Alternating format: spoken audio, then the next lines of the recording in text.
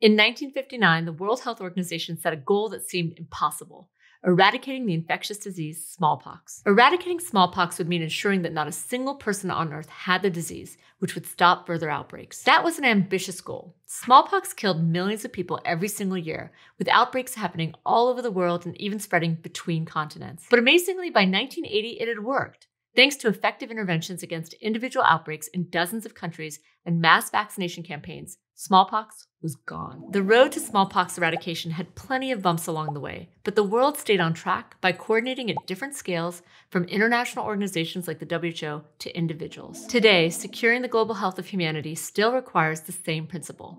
From households and neighborhoods to governments and nations, it takes participation, communication, and trust between all levels of society to keep ourselves and one another safe from outbreaks.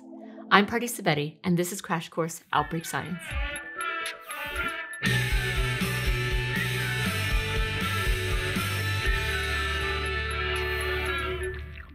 While outbreaks often happen at the scale of, say, a neighborhood or city, sometimes we need to look more broadly to find the best prevention strategies and interventions to use. After all, pathogens, the tiny germs responsible for infecting people, can spread between cities, across national borders, and even between different continents as people travel. If the outbreak spreads to many countries, it could even turn into a full-blown pandemic. And there are often similarities between outbreaks in different countries, especially when they're caused by the same pathogen. For example, cryptosporidium outbreaks caused by a parasite are often linked to contaminated water supplies, regardless of the country they happen in. That's why the Environmental Protection Agency in the United States considers evidence from outbreaks in European countries to put together national preventative measures like chlorinating water supplies and monitoring them for parasites. So as well as working to keep a local outbreak from going global, we can use strategies that worked in other places to tackle outbreaks in totally different parts of the world. Finding better strategies to prevent and intervene in outbreaks around the world is one reason coordination during an outbreak is so important. We can see how different scales of coordination happen by considering 4 groups: individuals, communities, countries, and international organizations. Let's start off with individuals. Individual people are the ones who could become infected and who might transmit a disease.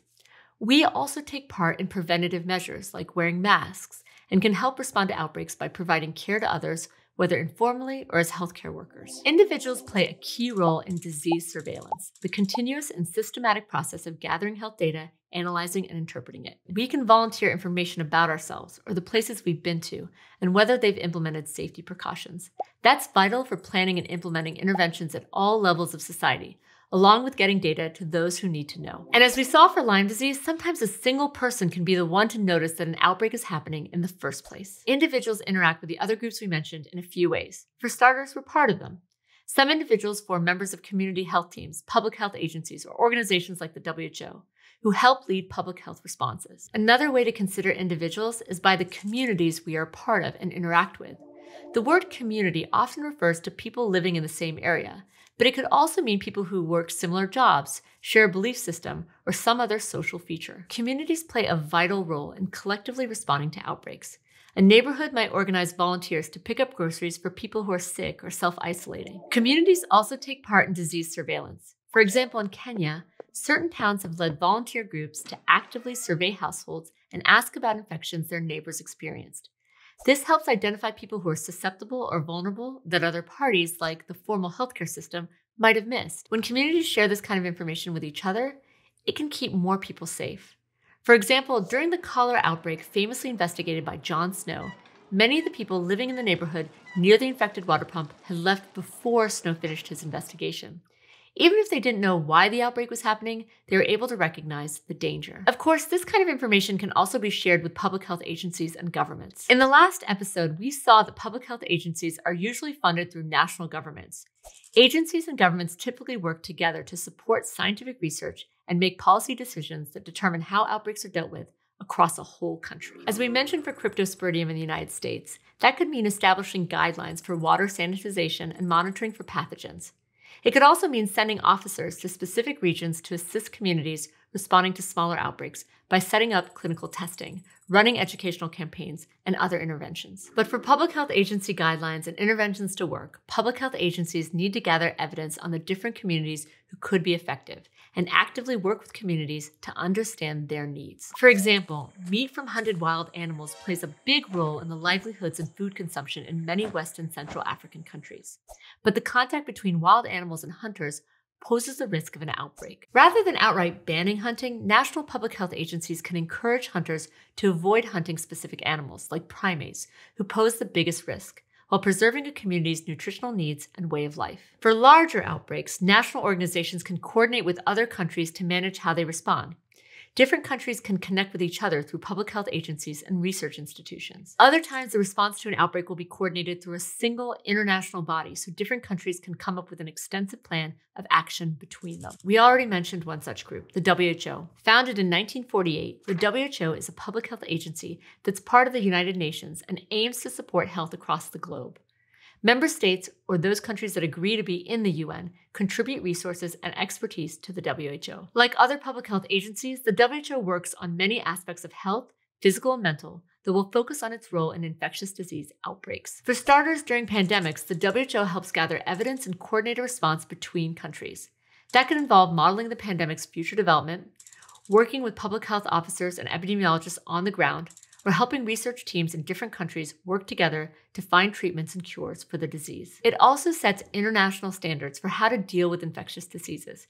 Basically, it gives advice and assistance to the countries that want it. The WHO represents many countries, but since it's so large and split across many places, some see it as slow and inefficient. And recently, it's also been constrained by a lack of money. But it also carries a heavy responsibility, since its actions can affect so many people, and as we'll see in a moment, has also had many positive impacts on health for the whole world. And like other agencies, they still rely on working with the people who are affected by their interventions for them to be carried out well. So groups of people, big or small, need to be respected and communicated with when undertaking public health activities, which is exactly what the WHO aimed to do when it set out to eliminate smallpox in 1959. They made progress with this goal by supporting national vaccination efforts, which in turn cooperated with different communities and the individuals within them. One of the national vaccination efforts the WHO focused on was in Afghanistan. In the early days of smallpox eradication, many thought the best approach was to vaccinate as many people as possible. But after 7 years, they hadn't proved very effective in many countries. One group working to end smallpox in Afghanistan were variolators, people who aimed to deliver smallpox immunity through variolation. A precursor to vaccination as we know it today, variolation involves grafting smallpox scabs onto healthy people to give them a milder version of the disease, with the hopes they'd be immune afterwards. Unfortunately, this was much riskier than a modern vaccine, and in some cases, caused real outbreaks of smallpox. So in 1969, the WHO switched tactics, coordinating from the international level down to individual variolators to help eradicate smallpox in the country. Let's go to the thought bubble. First, the WHO worked with the Afghan government to appoint a full-time Afghan medical director who'd be able to oversee the program for the whole country. They provided the national team with funds, dedicated advisors and staff, vehicles and supplies of vaccines. The national team recognized that different parts of the country needed distinct attention and appointed individual medical officers to different regions. They could appoint their own staff and budget their own resources based on their needs. These regional teams put together vaccination teams to move from village to village. To make sure that the communities in these villages were kept informed, involved, and able to give their consent before their visits, the team would send someone ahead of time to speak with the village leaders to tell them about the vaccination program and about the hazards of variolation. That way, the villagers understood the program and could provide input, which encouraged and even increased the community's participation. For example, there were cultural norms that restricted the kind of touching that was appropriate between men and women, which could have posed an obstacle to vaccinating women in the villages, since most of the vaccinators were men. But by working with the communities, the two groups arrived at a solution appropriate to the cultural context, performing the injections on wrists or forearms instead of the usual place on the upper arm. Finally, when individual variolators were identified, they weren't told off or punished, which would have encouraged the practice to continue in secret. Many were recruited to become vaccinators instead, or have their supply of scab material replaced for free with vaccines. Thanks, Thought Bubble.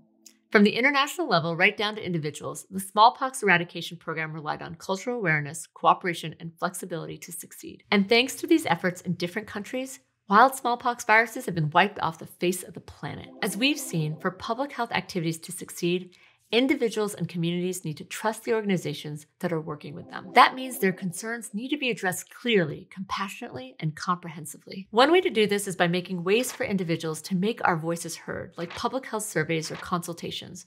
Organizations can also be transparent about their decision-making process so we understand why we're being asked to act in certain ways during an outbreak. Without trust and understanding between all levels of society, an outbreak response can be disastrous. During the AIDS pandemic of the 1980s, public health agencies in many countries either couldn't or wouldn't properly engage with groups who were susceptible. The CDC infamously called susceptible people the 4H group: homosexuals, heroin users, hemophiliacs, and Haitians, increasing stigma around people within those groups, as well as anyone who did have HIV or AIDS. As you can imagine, this destroyed trust between individuals, communities, and the national agencies that should have helped them. As a result, effective interventions often went ignored, so the pandemic spread unchecked for longer than it needed to, leading to unnecessary infections and deaths. That's why community engagement, awareness, and transparency are so important for responding to outbreaks. When people are uncertain, fearful, or distrustful of organizations that lead public health responses, or vice versa,